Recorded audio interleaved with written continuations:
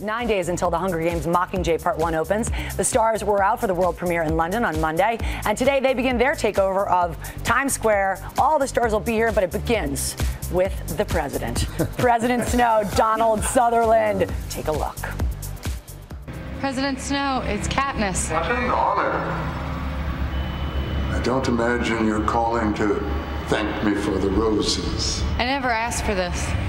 Just wanted to save my sister and keep Peeta alive. I told you what a fragile thing peace was. And still, like a child, you took pleasure in breaking it. It's the things we love most that destroy us. Oh, you are very scary in this movie. Doing my job. In a very, very creepy, delicious way. In fact, Francis Lawrence, the director, said that you have been at sort of a 9 in terms of evil, and by the time we get through this movie and the next, that you are at an 11. How is that for you, ratcheting it up? I think he's a really good guy. I really do. He's President a bureaucrat. Snow. Yeah, He's absolutely. misunderstood. Yeah. I mean, Francis is a very good guy, but President Snow, he's not misunderstood. He runs a totalitarian state. He's an oligarch. You know, we have them here. Yeah, true. In the film, you're head-to-head with Katniss, the one and only Jennifer Lawrence. Talk to us about the experience working with her on this, the third film installment.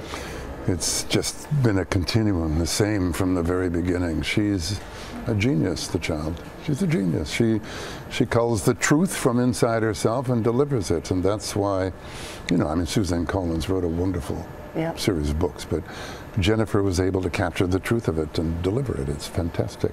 And in a recent interview, you said that you pretty much lobbied for the role of President Snow. I don't think that actually expresses it. I asked for it. But I didn't lobby. I mean, my agents sneak me scripts from time to time because I like to read them. And they sent me this one, and I just wanted to be a part of it. I wanted to end my life being part of something that I thought would maybe catalyze and revolutionize young people, because they have been so dormant. And you know, this election, it was the lowest lowest voter representation in 72 years.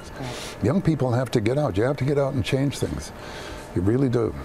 And it's up to you. We've wrecked this world, and if you're going to fix it, you've got to do it now.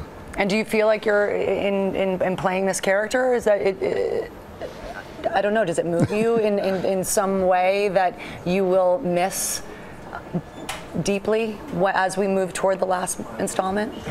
You mean working with Jennifer, working with Francis? No, and we're becoming President Snow, Nina playing this Jacobson, character, who said that reading these lines. This is a call to arms. Yeah, of course it did. But I will, if I can just see young people catalyzed and going to the voting booths and having some kind of a revolutionary movement, not an armed revolutionary movement, but a revolutionary movement that'll change things up. President Snow has spoken. So listen up, everybody. And the film is terrific. Donald Sutherland, thank you so much for being with us. Always a pleasure. Everybody, The Hunger Games, Mockingjay Part 1 opens nationwide next Friday. That's November 21st. Thank you so much. Thank you.